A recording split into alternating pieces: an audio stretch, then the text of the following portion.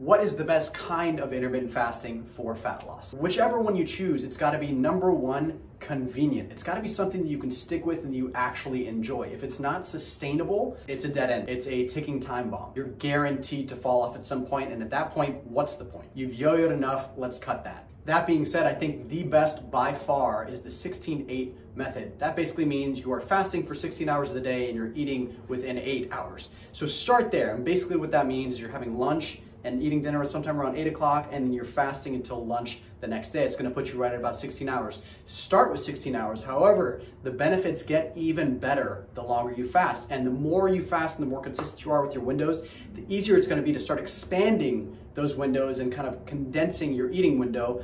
Sounds crazy, especially if you haven't started, but I'm telling you, it gets easier and easier. And the longer you fast each day, the more you're tapping into those fat burning benefits.